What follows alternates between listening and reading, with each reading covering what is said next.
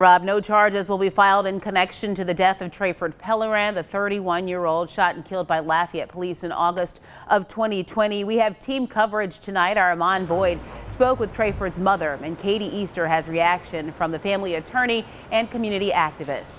Well, we start our coverage with the district attorney's review of the grand jury's findings in this case. DA Don Landry says his office did its own investigation after state police completed theirs. Landry showed video from inside a store Pellerin visited not long before he went to the store where he was shot.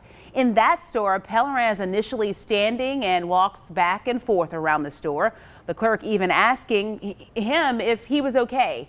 After leaving the store, the DA says Pellerin returns with a knife in his hand, and we heard 911 calls from a clerk saying customers inside were terrified. Multiple police body camera videos were also played in the DA's news conference today.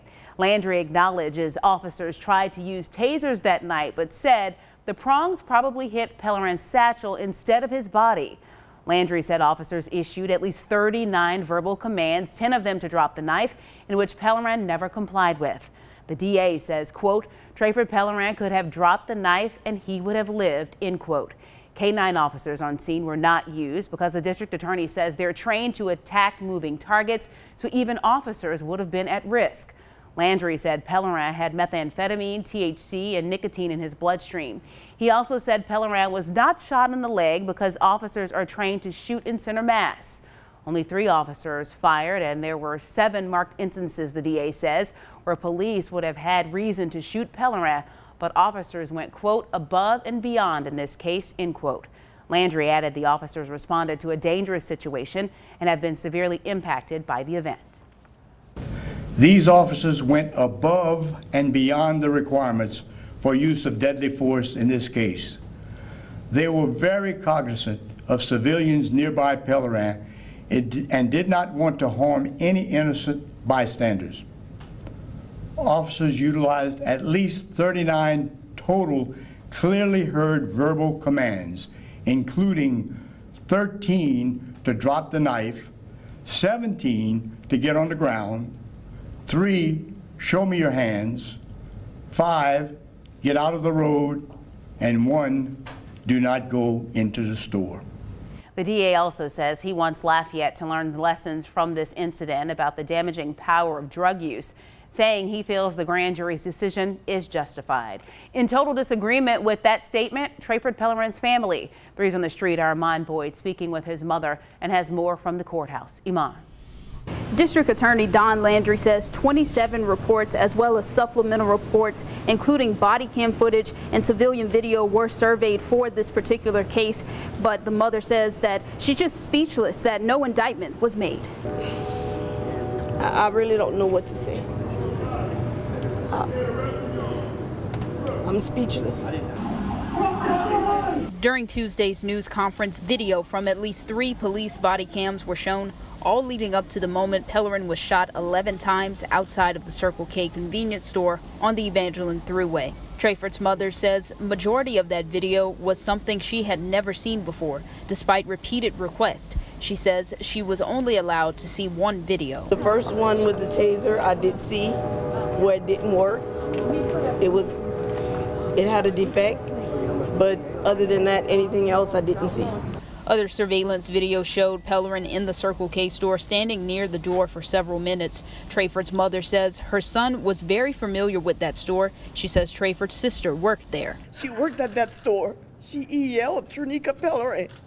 Tronika. Was she at work that night? No, she wasn't. But he was familiar with the location. He would go and check on her. Pellerin family attorney Ron Haley says the fight isn't over. The journey is not over. If you want to see change like I want to see change, do not leave us.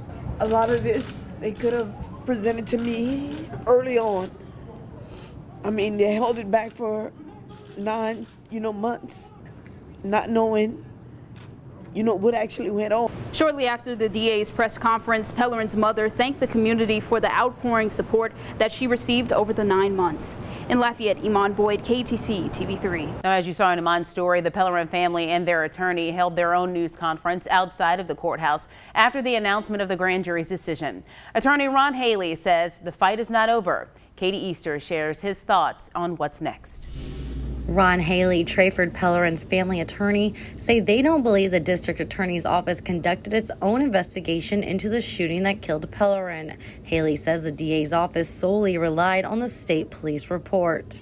Bullet points are directly from the Louisiana State Police investigation, and you're literally reading line for line for line.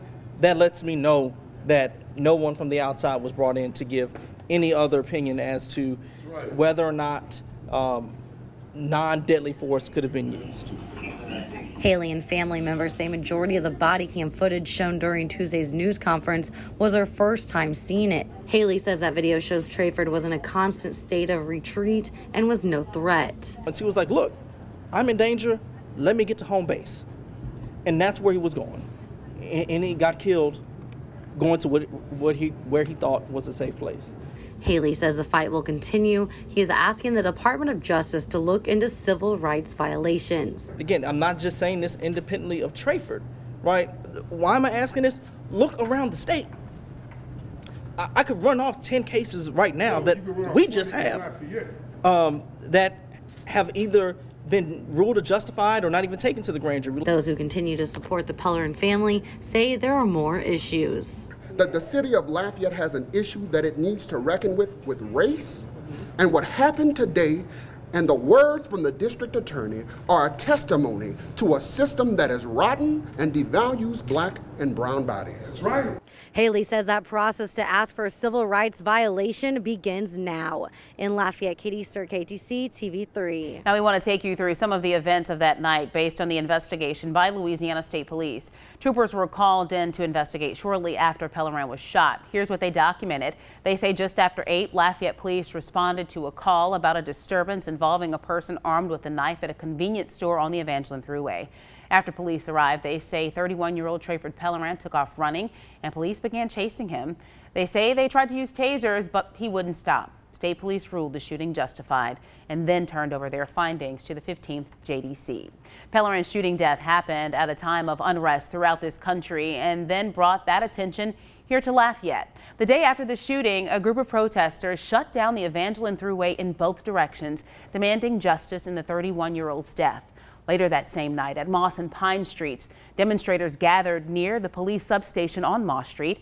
After warnings were given, what's called flashbangs were deployed by police. The group dispersed shortly after. In the days to come, there were protests at Lafayette City Hall and the police department as well. Also, a national black paramilitary group with more than 400 armed demonstrators made their way to Lafayette for a peaceful protest as well, still demanding justice in Trayford's death.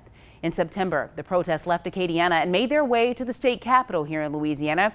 And there wasn't just a march there. The Pellerin family also filed a formal complaint with the state Justice Department to have the police officers' names and body camera footage released. It's also important to note Trayford Pellerin's family filed a federal lawsuit in October. The suit is against LCG and Lafayette Police. A hearing in that case is still pending. For the latest developments on this story and to check out all of our reports from today, go to KATC.com.